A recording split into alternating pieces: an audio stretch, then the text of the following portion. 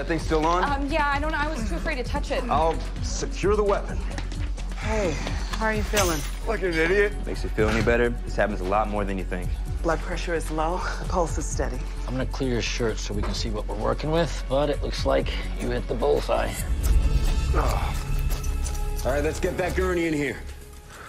Nice and easy. Bring it around. Sure. Careful. Take a few deep breaths for me.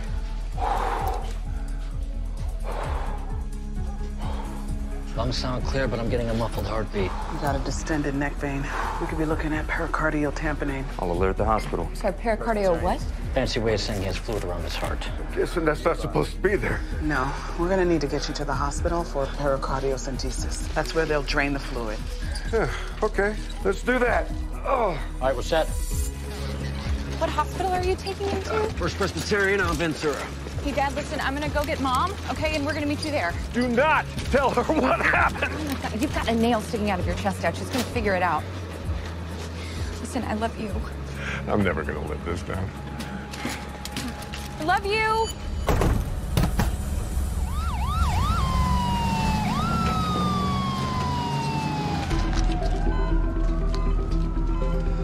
You gotta shock me with this metal nail sticking out of my chest. These leads are for monitoring, not shocking. Just making sure everything still sounds okay. Oh, damn it! What's wrong? I didn't say I love you back to my daughter. That's the last time I speak to her. Don't worry. You'll have plenty more chances to tell her later. Jim, did you place these leads correctly? Of course I did. Why? He's about to code.